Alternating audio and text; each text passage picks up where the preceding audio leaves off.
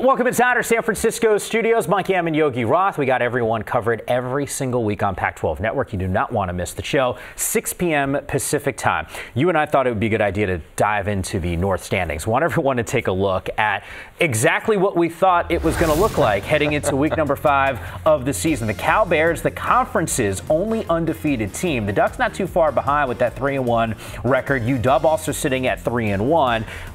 Look, conference records or just overall records aside, we thought Oregon and Washington, at least the preseason media poll, said that those were the two teams to beat.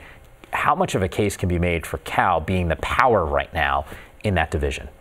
Well, when you look at the history of at least the college football playoff era, sure, the teams that have won the national championship have been the best on defense. They've led the country or been tied for the lead in sacks, tackles for loss, or yards per rush.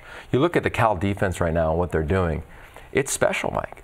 I mean, Evan Fields, it's Heisman caliber. And look, we're September, but this is the hype train that is college football. He's worthy of being on that. 18 tackles 2 weeks ago.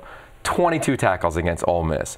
Beat UW. Win to the SEC. He's willing his team with the loss of 4 outside linebackers, with an offense that, yeah, they came to life a little bit Saturday, but it's still not as though they look like Oregon's offense or UW's offense. So, yeah, you have to, because defense, UW, they've led the Pac-12 in scoring defense the last 4 years.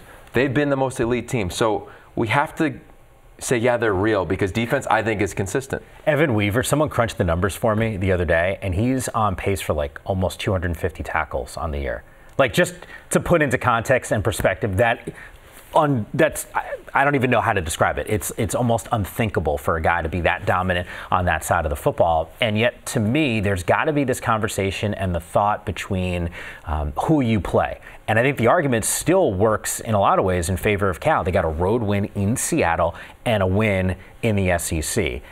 I think Oregon is still in that conversation based off of what we saw all season long, but even in the week 1 loss against Auburn, like, they show that physically they still might be the most physical team in the entire conference, despite the fact that they have that loss. Like, I don't know where to lean, because there's still that Chris Peterson factor, young guys getting better and evolving as the season goes on. It's so true, and we know what Washington State can do to anybody just in terms of putting up numbers. You know, if they don't turn the ball over, they're undefeated. I think the interesting thing with Cal is that if they've got the Oregon colors and Oregon uniforms on, with being 4-0 and the wins they have, sure, they're a top 8 team in the country right now. So there's a world where Cal's getting dramatically disrespected being ranked where they are.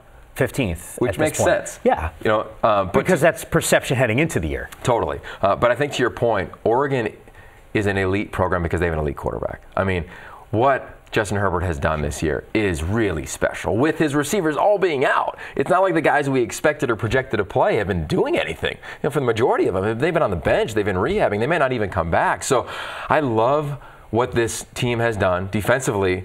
They're the surprise, and probably the surprise of the season in terms of what Andy Avalos has done. Sure. And then UW, you nailed it. They're coming into their own. So here they go. They got SC this weekend. You look at their schedule and who they have at home. Oregon at home, Utah at home, SC, of course, this weekend at home. It's laid out best for them to take a run in the North. Oregon, 3 straight games without giving a touchdown. I think the number, don't quote me on this, is like 42 consecutive drives. That's ridiculous. I had said this to you before the season started. I didn't know if Cal was ready to win or could win the Pac-12 conference, but I thought that they would decide who ended up winning, because they'd come up with some wins throughout the course of the year that you didn't necessarily expect. And maybe they got that win already with the game in Seattle. How about I use the same exact phrasing and just insert a different team? Stanford.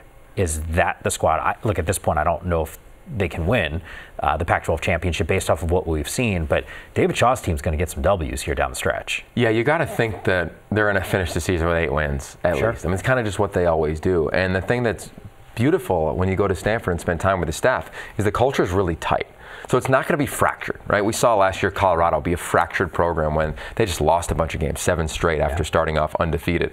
I think they get it right. The problem with them is injury continues to hamper this team. It did a year ago on the offensive line.